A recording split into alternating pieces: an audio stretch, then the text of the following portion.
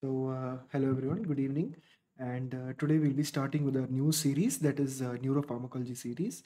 And we'll be starting with a very important anti-Parkinson's drug that is Ropinirole. So every week we'll be discussing one drug from neurology. And so we'll start with the first one. So with regard to Ropinirole, its mechanism of action, as most of you know, is it is a dopamine agonist. Okay, and in specific, it is a non-ergot dopamine agonist, and it exerts its action predominantly on the D2, D3 as well as D4 receptors, and its main anti-Parkinson's action is because of the action on the D2 receptors.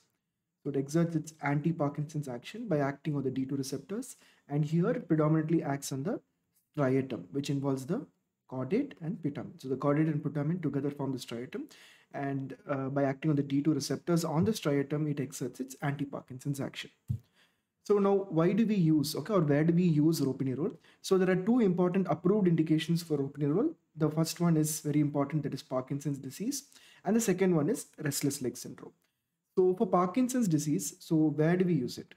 Okay, so number one, we have a young patient with Parkinson's disease who has motor symptoms which is not significantly affecting the day-to-day activities. So if you have a patient who is a young case of Parkinson's with motor symptoms which is not significantly affecting the day-to-day activities, so in this case it can be used as an initial monotherapy.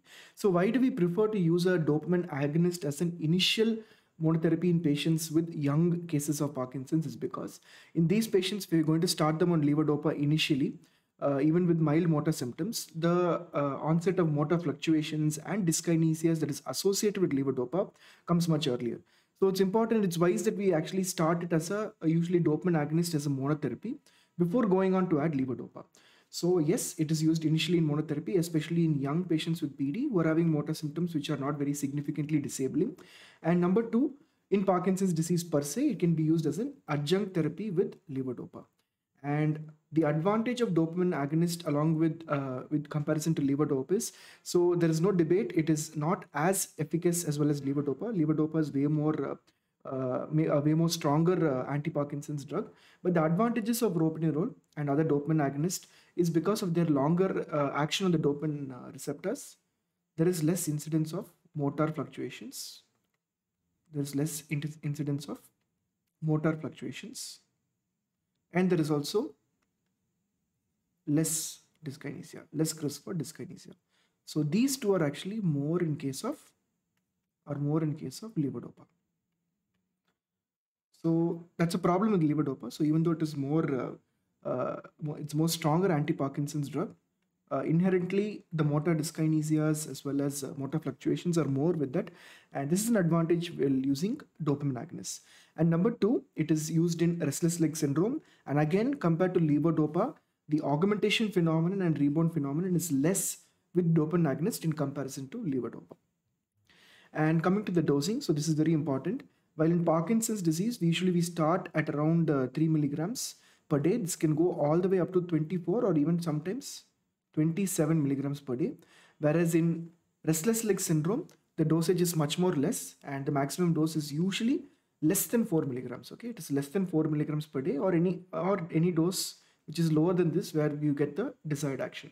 And we have two formulations of Ropinirole. One is the immediate release formulation and one is the extended release formulation. And we get the immediate release formulation in multiples of 0.25. So we have 0.25 mg, 0.5 mg. And after that, we have formulations at 1, 2, 3, 4, and 5 milligrams. And the extended release comes in multiples of 2. So we have 2 milligrams, 4 milligrams, and 8 milligrams. While both the immediate release and the extended release are used for Parkinson's disease, remember that the extended release formulation is not approved for restless leg syndrome. So for restless leg syndrome, it is only immediate release formulation which is approved, whereas for Parkinson's disease, both the immediate release as well as the extended release is approved. So how do we titrate the dose for Parkinson's disease? So whether it be Parkinson's disease or restless leg syndrome, remember the key while adding dopamine agonists is we have to slowly uptitrate the dose.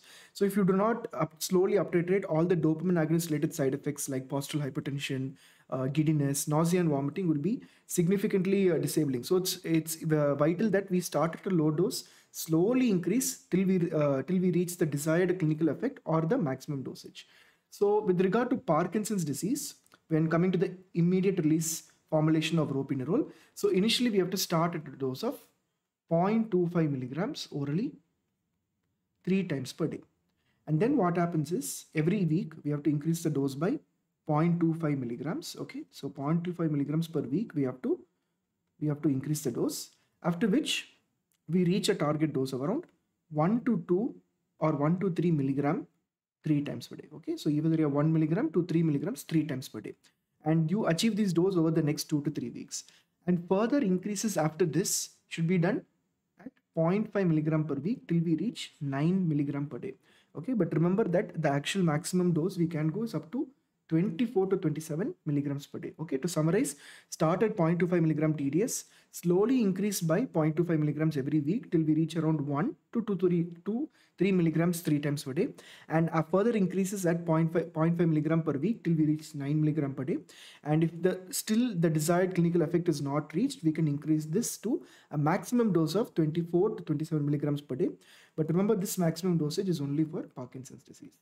And coming to the extended release, so the advantage of extended release is you just have to give it OD. Okay, so once a day dosing is more than enough for extended release, whereas if you take the immediate release, you have to give it 3 times a day.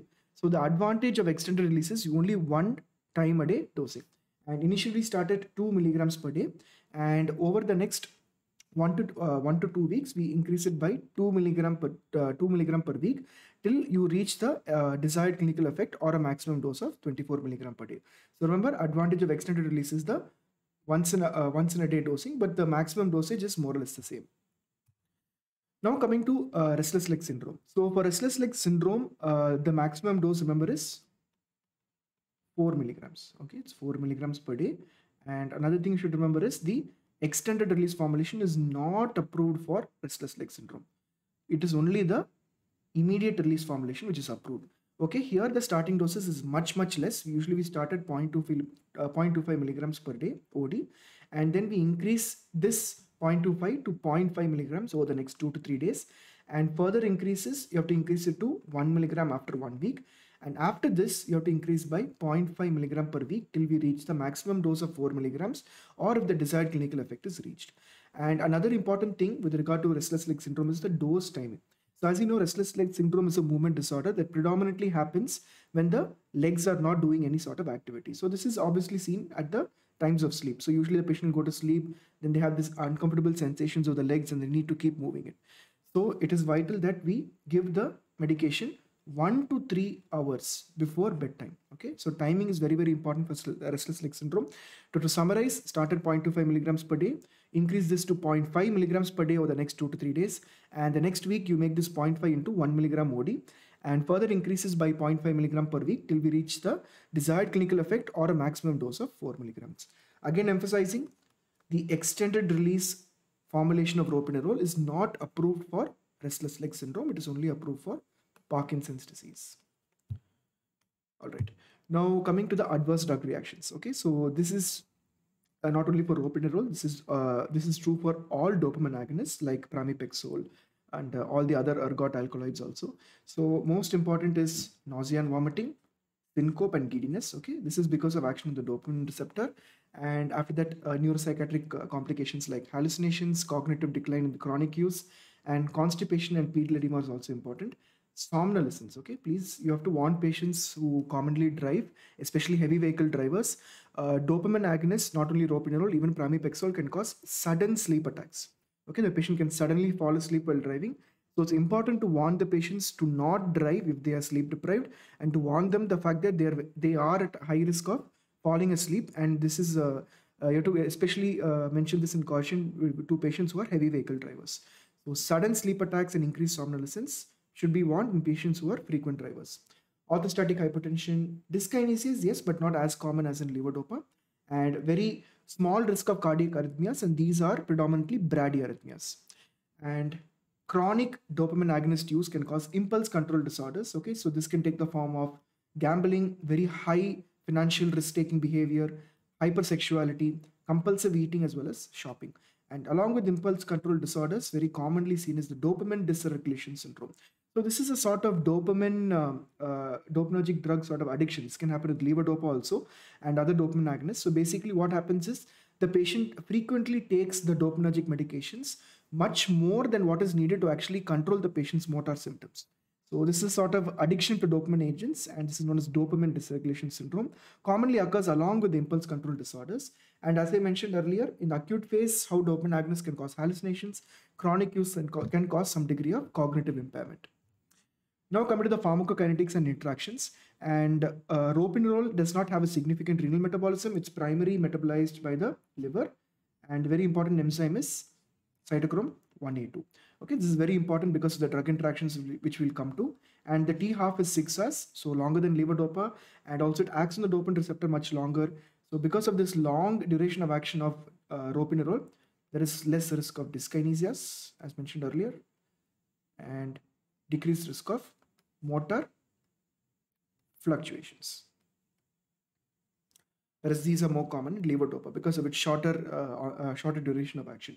So coming to see cytochrome 1A2 inhibitors, okay, so your common enzyme inhibitors like ciprofloxacin, cimetidine, diltiazem, erythromycin, and mexiletine. So they inhibit the metabolism of ropinirole and can cause increased dosage or toxicity. And commonly we prescribe omeprazole for no reason for most patients. You can see many prescriptions have proton pump inhibitors, of which commonly omeprazole is given. So this is you should know because it can actually induce the cytochrome 1A2 enzyme, and this can decrease the levels of ropinirole. So please, before prescribing omeprazole generically for all your patients, please note that for your Parkinson's patient, omeprazole can induce this enzyme and can decrease the levels and decrease the efficacy of ropinirole in these patients. And yes, smoking too, chronic smoking also. And also it has a synergistic effect with levodopa, so that's why it is used as an adjunct therapy. It is used in an adjunct therapy along with levodopa, and in young PD patients with not very significant motor impairment, it can be used as monotherapy. And please use in caution in your hypertensive patients because it can reduce the BP. Okay, so dopamine agonist by itself can reduce the BP, and in patients who are on multiple antihypertensive medications, please use it with caution. Now coming to dose adjustment, as we had discussed earlier, it is significantly metabolized only in the liver. Okay, so there is not significant dose adjustments in patients with renal impairment, but however in patients with severe, okay, not mild to moderate, but with severe hepatic impairment, please use it with caution. And as mentioned earlier, dopamine agonists can cause bradyarrhythmias. Okay, they can cause bradycardia and bradyarrhythmias, so please use in caution with patients who are already at a risk of cardiac arrhythmias. Pregnancy category is C, so unless the risk-benefit ratio warrants so, it is best avoided in pregnancy. With regard to breastfeeding, it's not that it's not safe in breastfeeding, but however, it can actually reduce prolactin secretion. Why? Because it is a dopamine agonist. Okay, so all dopamine agonists will act on the pituitary to decrease prolactin secretion, so it can decrease the amount of breast milk that is produced. Okay, so this is about ropinirole, and so those who next week will be discussing a new drug, and till then, bye.